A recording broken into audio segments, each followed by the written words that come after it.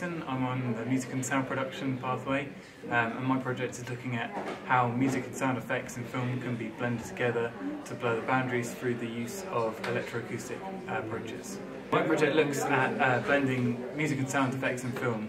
So to do this, I picked 5 different clips of film and I created the sound effects for those clips, and then I used the audio of those sound effects and I did stuff like time stretching them. I used granular synthesis to make musical content for those bits of film.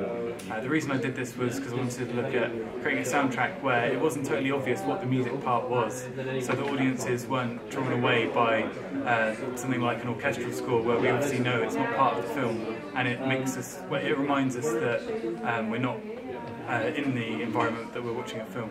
So, in the literature review we looked for opportunities to affect what was already in place. So I looked at how environmental sounds can contribute to what we know even though we can't see what's going on, such as a dog barking somewhere off screen, and it just opened up opportunities for blending the two together.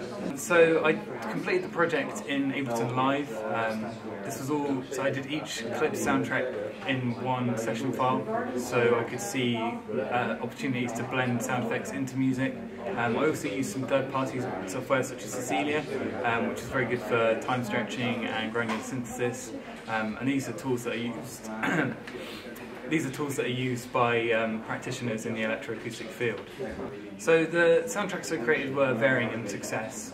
Some of them, it wasn't very obvious what I'd intended to be musical sound, and that could mean that it didn't really have an effect on the audience. But in other soundtracks it was really effective, especially ones with a science fiction setting. They gave lots of opportunities for sound to confuse the audience and make them more alert. I explored lots of the ideas in my literature review quite successfully, especially the idea of literal sound becoming emotive sound, which is this whole idea of an everyday sound that we might not perceive in any way becoming a sound that means something so much more. One example would be the sound of a ventilation door opening becoming a lot more sinister sound, and it keeps us on edge throughout the course of the clip. So in the end, I was left with 15 minutes worth of film that I'd created the entire soundtrack for. This was a lot of work, but in the end I was quite proud of this. Not all of the soundtrack is successful, but in it I think I can see the ways in which my idea could be used in a final production across a longer piece of film. So it was very interesting to bring to life the ideas that I'd read about in the literature review.